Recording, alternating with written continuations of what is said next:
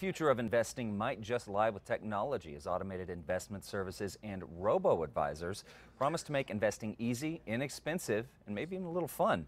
Here to tell us more about top online investment advisors is our tech expert, Nika Allen. So before we get into these companies, what is a robo-advisor? It sounds very science fiction. It's, a little bit science fiction, but probably not as science fiction as you're thinking. It's really just an online wealth management service that provides an automated algorithm-based portfolio management advice. Okay. So instead of having a human there being your financial planner, it's all algorithm-based. And so that really cuts down on a lot of the price involved, which makes them much lower cost. And they also have low account minimums as well because they can be much more flexible. Sure, okay, that makes sense. So you've got a few that we're going to talk about. Let's start off with Betterment. So Betterment was founded in 2008. It's registered by the U.S. Securities Exchange Commission, and it's based out of New York City. So you kind of automatically want to trust them. But they also, as I mentioned before, like a robo-advisor, they provide investment advice and diversified, fully automated investment management.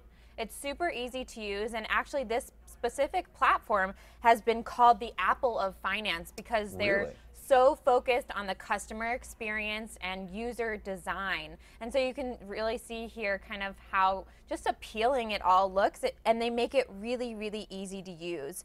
They offer both taxable and tax-advantaged investment accounts, including traditional Roth IRAs and other investment accounts. Currently, they're managing over 185,000 customers' accounts and over $5.5 billion in assets. Ooh. So this is not some sort of new joke. Right. This is a serious new way of wealth management that's coming up. And the algorithm that they've developed uses models like Black-Litterman model and a modern portfolio theory as well. So they use all of that to kind of give you the best of both worlds and also, make sure that you have a rich, diversified portfolio and that helps you balance it out. So you really don't have to do anything. Oh, okay. They also have no investment minimums, and they have tiered account fees from 0.15% to 0.35%.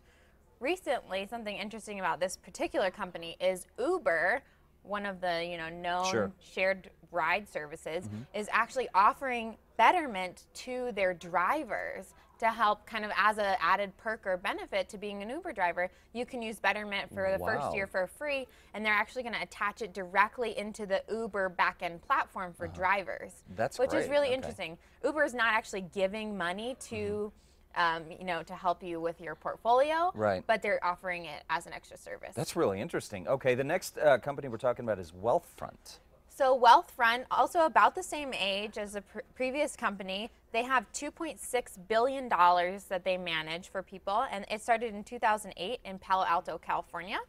It's overall very similar. Couple of big differences though.